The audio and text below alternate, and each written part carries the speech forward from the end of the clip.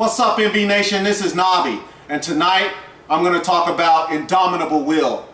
NV Nation, we have all heard that statement, that trite statement, if you want it bad enough, you can have it. Well, NV Nation, that statement is actually true.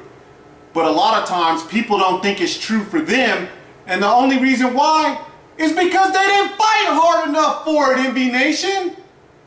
Okay? Just casually wanting something is very different than having an indomitable will to achieve something. Okay? And the best analogy I can give you is if I took you to a swimming pool and we went to the deep end and I held you underwater and you were fighting and fighting to try to get a breath of air, and I just held you under, and 1 minute went by, then 2 minutes, and you're still fighting to get air. That's indomitable will, NV Nation, because you're just trying to survive. You just want to live. You want that breath of fresh air.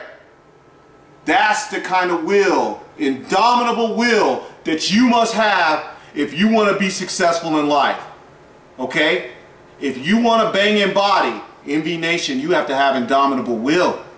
You have to do these workouts, weekly workout schedule, for example. You have to do these workouts with that same indomitable will. If you want to bang in physique, you need to eat clean. So you need to have indomitable will to avoid bad foods. To make sure that just because you have garbage food around you that you don't eat it. To make sure that you remain disciplined and think about your goals anytime you get weak. You have to have indomitable will if you want to be successful.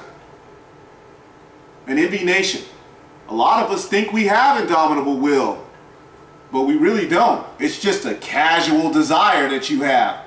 Indomitable will is something else. If I held you underwater and you were fighting for that breath, that's indomitable will. And that's what you must have to succeed. Until next time, peace!